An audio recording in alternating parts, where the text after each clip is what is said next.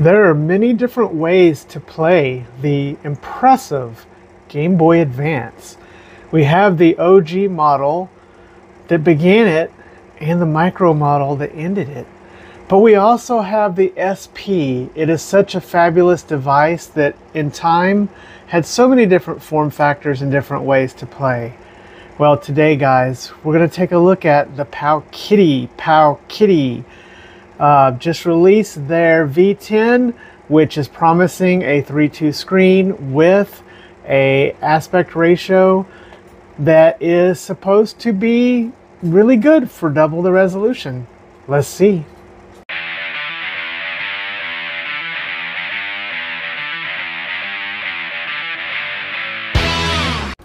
Wow, Jamie, did you see that? No, wait, that's not me. I'm not Joe Rogan. Hey, Deadheads, welcome back to the channel. Or welcome for the first time, new Deadheads. Today, we're going to take a look at and do our unboxing and first look video of this guy, the Powkiddy V10. This little Game Boy Advance capable machine is giving us a promise of a true 3:2 screen at double the resolution of the original Game Boy Advance. But does it hold up to the hype? I don't know. You got to stay tuned and see. But remember to hit that like button and subscribe. Help us keep growing the channel. We love our little community here of Deadheads. We're not trying to be a massive site. I want us to be the best kept secret in handheld gaming, retro handheld gaming video content on YouTube. Anyways, let's hop into that first look and let's start this unboxing. All right, we have today's latest brick of code. What? Oh, no, wait. Sorry, guys. We have the Powkiddy V10 here.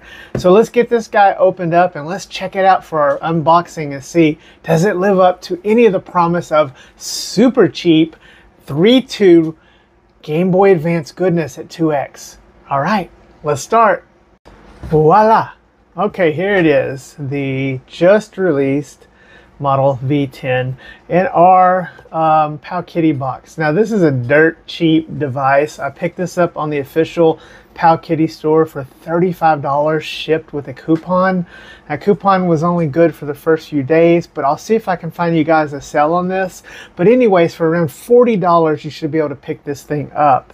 So let's take a look at this box. So you can imagine the box is not fancy. Doesn't look like that RGB 20SX box. It was nice, and that's okay. I'd rather them save money on a box and get this thing out at a very cheap price. So we do have our colorways here: the khaki, gray, the black, which I went for, purple, white, and other. So interesting to put other here because it means probably there are going to be some more colors coming. I think this has probably been selling at a very good rate for them, so hopefully we will see a lot of support for this and we'll see some more colors that are shipped out here soon. So nothing real fancy here in the box. That's okay. Very basic box. We'll take it. We just want a good product. Let's see what's inside. We have a card here. So our V10, this is a very compact device. Not much here on the card. Quick combination of functions. I do believe this has ArcOS. I don't know. We'll see in a second. I don't remember. It may have Gelos or Rocknix. Let's see here. Here's the unit. Looks like a big old chunky square right off the bat. And we do have our USB A to C. I don't know, at some point when these really cheap ones will spend the extra nickel, dime, quarter, whatever to start shipping these things with fast charging, USB-C to C. I'd like to see that. I've seen reports of Ambernick and the SP catching fire. Part of this has to do with that. Nothing there. This thing, oh man, in person, I can't tell you, I didn't expect it to be square like this. I mean, it didn't really look that way online to me, but immediately it is very interesting how this feels in my hand very immediately. Let's zoom in here just a little bit, take a look at this. And so we do have our plus and minus here, which is going to be for volume, I'm assuming. I guess we'll have to figure that out in a minute. I went for this colorway because I like the purple buttons. A lot of people didn't like this colorway, but I really think it's nice with the gray and purple and the black. Let's examine the side here. So there's nothing on the side here. I'm surprised there's not a slot for SD card. It must be down here. So it looks like there's a single SD card. Oh my, that's kind of disappointing. But I know they're trying to hit a really low budget here. Looks like we do have a headphone jack, unless there's a slot on the top. We do get 2 USB, so we probably OTG. See if they're labeled over here. Very hard to see, but yes, OTG and your DC port. And then you have your reset and your power button here. On the back, you do have a battery door. So that is nice that we can remove the battery. The battery is 3,000 milliamp hour, so that's good. This thing should rock along running on this CPU. I do believe it's the 3326, but I'll verify that.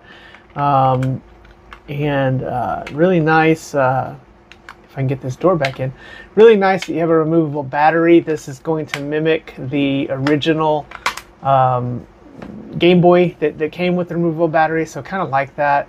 Model V10 Powkiddy, very minimalist. Looks like there's 2 screws, maybe more up there. So let's take a look and let's start seeing how this hardware does. And this D-pad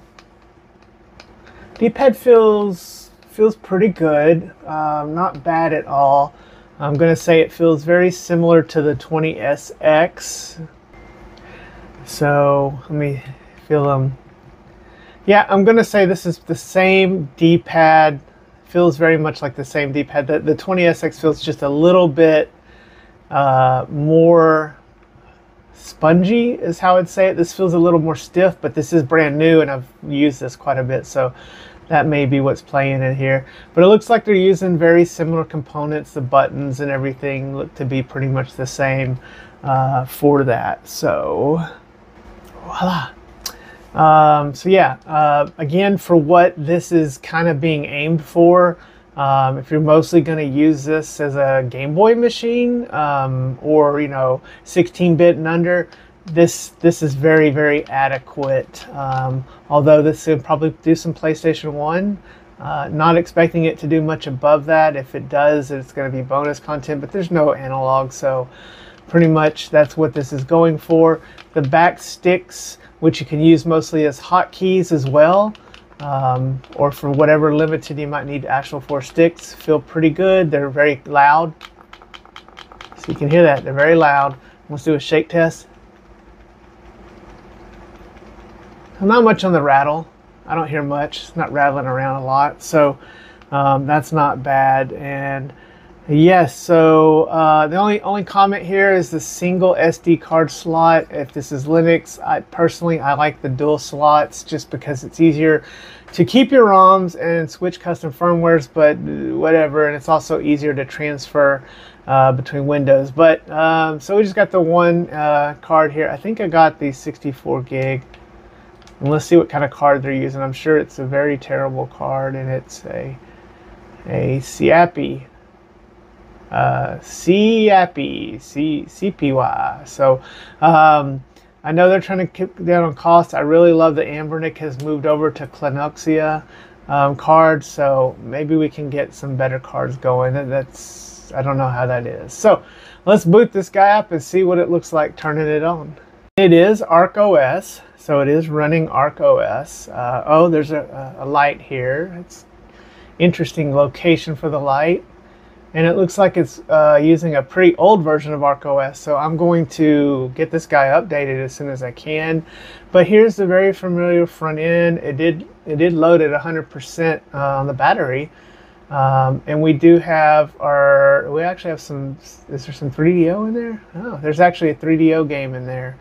But yeah, everything you would expect from PS1 down is going to be in here, pretty much looking like what we would expect. Here's our Game Boys, Game & Watch, Sega, Genesis, some 32X, Neo Geo Pocket, Open Bore. There's the PlayStation.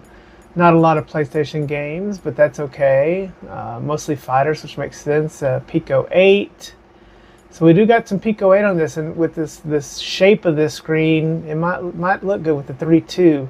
So we'll have to see. And our options as always. So yeah, I'm going to get this guy kind of Updated. Now it does not have Wi-Fi. However, since it doesn't have Wi-Fi, I do have a Wi-Fi dongle that I do use, a USB-C.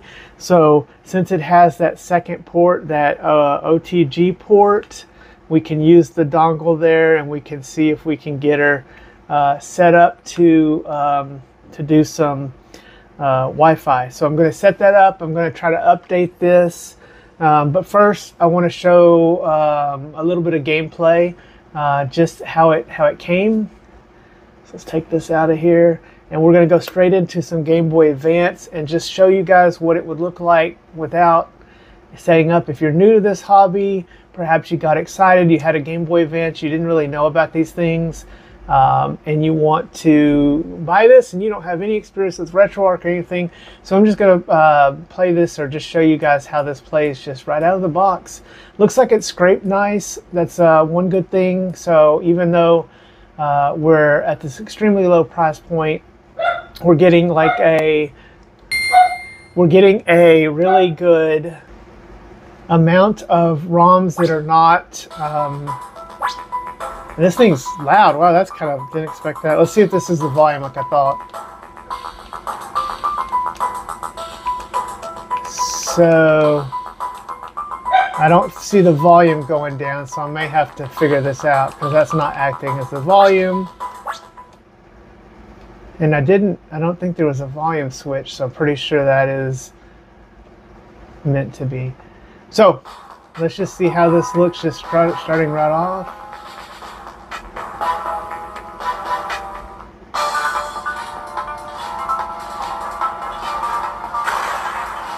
We play some, it's one of my favorite shooters, Alien Hominid.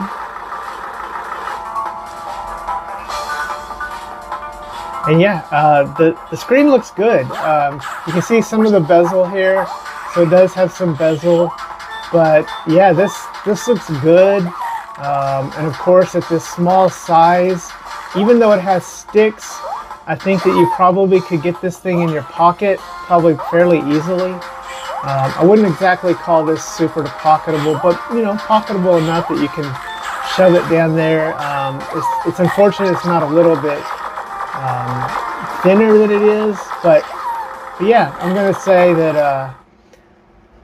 that this is from the way it loads, the way it launches. If you have never purchased one of these handhelds before, one of these open source Chinese based handhelds, this is why you would go with something like Powkiddy. There's a ton of stuff on Amazon claiming to be, you know, 300 retro games and classic games and teach your kid. But they all, if you see anything that says 501 or something like that, it's usually just not very good. So this is curated in a very better way than it can be.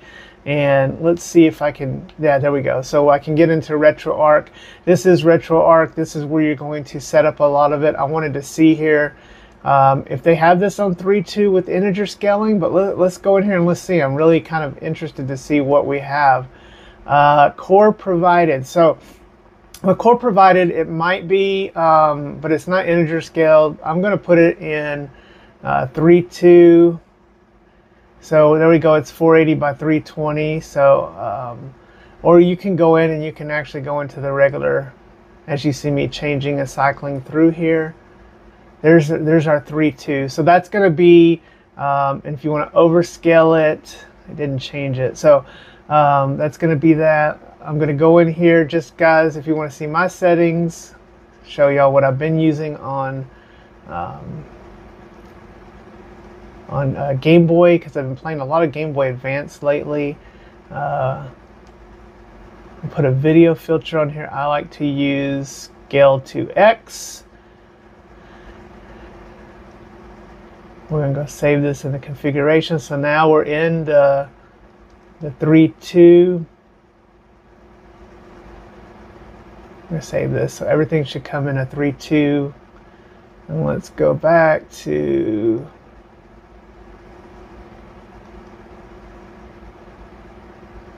resume it. And yeah, man, that looks gorgeous. Boy, that looks good. So if you can get this thing at $35, with this aspect ratio, if you really want to do Game Boy Advance, this is going to be a better picture, a better look, to upscale the Game Boy Advance to this 480 by 320. I'm not an expert in pixels. There was some concern about whether this was using half pixels or not. But this 640 by 480 2x upscale that is rendering on this 3.2 screen is it looks beautiful, man. This is exactly what I hoped it would be. It seems to be playing fine. It's not lagging or anything like that. It's curated well, and it is doing integer scaling and filling the bezel with a little bit of on the side there, which you could put an overlay. All right, let's try some non-Game Boy here. We're gonna try some 16-bit Genesis here. We're gonna do some Street Fighter to see how this D-pad does. I expect it to do like the other Powkiddies have done pretty much. And we're still, so you can see it's not rendering right, not fitting, because we still have it auto into the 3:2 aspect ratio. If I go here, let's go to settings, video, scaling, and we're going to take that overscale off and get this out of 3:2 because Genesis was not originally rendered in that. So we're going to go and let it do, I believe it was, there we go, an 8.7. So yeah, 8.7 is the rendering, but we want to turn the integer scale off. So we're going to go into the 8.7 for this rendering on a 3:2 screen.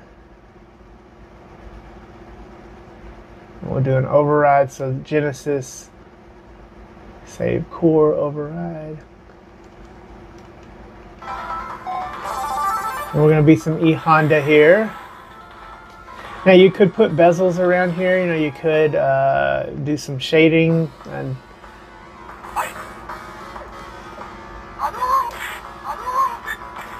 so it seems to be running okay here. Feels a little slow, I don't know, and this is again just Genesis, so I don't remember what, although I really destroyed him, that wasn't bad. But yeah, the D-pad feels, it's got the pivot.